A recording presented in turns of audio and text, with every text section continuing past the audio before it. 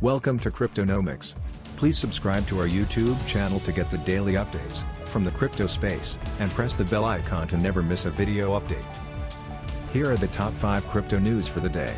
Let's dive into the news headlines one by one, and see how they'll be affecting the crypto space as we know it, in the coming days. Cobra Crypto predicts Bitcoin crash, claims BTC could decline by 20%. Popular trader, Cobra Crypto has warned of an impending Bitcoin crash that will drive BTC prices to $25,000 level. The Twitter user is well known in crypto circles for speculating on BTC trends. In a series of tweets posted to his account this week, Cobra Crypto warned investors to prepare for absolute carnage. Flare Network obtains $11.3 million in funding with Kenetic and DCG. Flare Network has raised $11.3 million in its latest round of funding led by Kenetic Capital. Coinfund and Grayscale's parent company Digital Currency Group were among other firms that participated in this round. The distributed network will utilize the proceeds to provide smart contract functionality to blockchains that do not support the feature out of the box. Bitcoin whales are buying more BTC amid the recent dip, Santiment.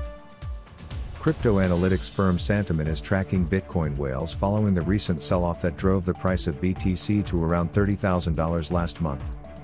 Per its recent report, Bitcoin whales are acquiring more BTC on the price dips as the digital asset fails to reclaim the $40,000 price level.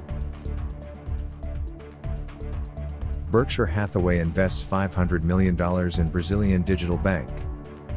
Warren Buffett's Berkshire Hathaway announced that it has invested nearly $500 million in Latin America's largest financial technology bank, Nubank. Headquartered in Sao Paulo, Brazil, Nubank is a private digital bank, catering to around 40 million customers at present. First Kusama Parishon auction could happen on June 15. Gavin Wood,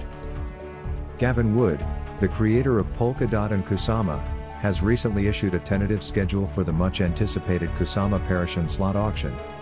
In accordance with a blog post shared on Tuesday, there is a possibility that the auction could happen by mid-June if the council votes in favor of the schedule published by Wood. Follow Cryptoknowmics for more such updates.